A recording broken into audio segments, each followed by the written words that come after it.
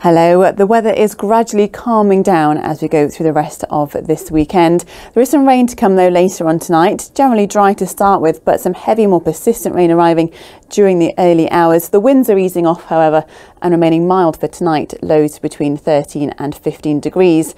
So a rather wet start to Sunday, the rain heavy for a time. It does ease and then clear through the afternoon, followed on by some drier, some brighter weather. The wind's lighter but northwesterly, making it feel cooler tomorrow. Highs of up to 17 degrees. The week ahead looks generally settled and drier with some sunshine.